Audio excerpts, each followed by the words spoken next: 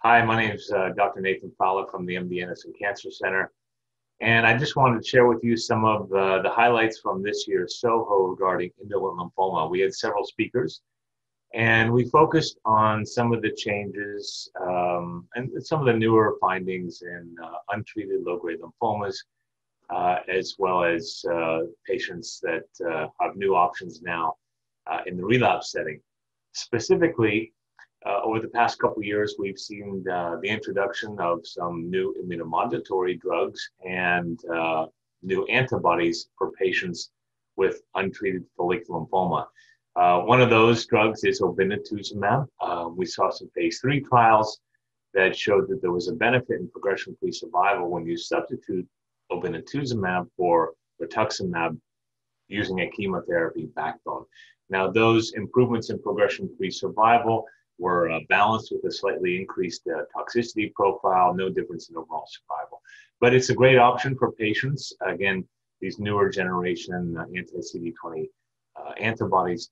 We also saw the results of the RELEVANCE trial presented in the last few years, and that was a randomized trial comparing lenalidomide and rituximab compared to rituximab plus chemotherapy. And turns out efficacy was almost identical between those two large arms.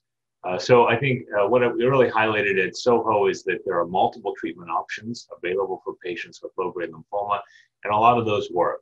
So I think that when we're talking to patients in the newly diagnosed, or I should say untreated setting, it's important to discuss the side effects, the goals of therapy, because thank goodness, we have a lot of very effective options.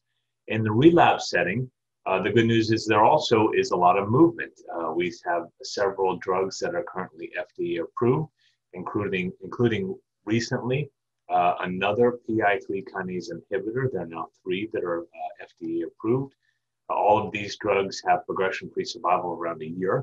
We also saw recent approval in the last year of lenalidomide and rituximab in the relapse setting, again for relapsed follicular lymphomas.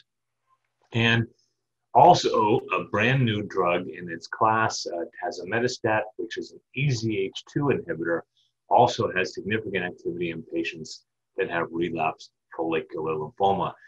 Finally, although we're a little bit behind the aggressive lymphomas, in indolent lymphomas, we are now seeing studies which are being presented showing really strong activity for patients that have relapse disease using CAR T-cell therapy, along with other cellular therapies like the BiTE products. So a lot of exciting things, both in the frontline and in the relapse setting for patients with relapsed follicular lymphoma.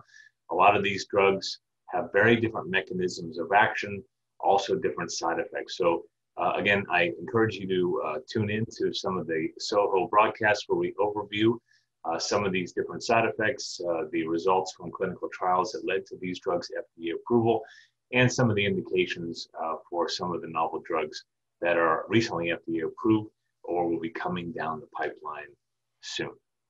Thanks again for your attention.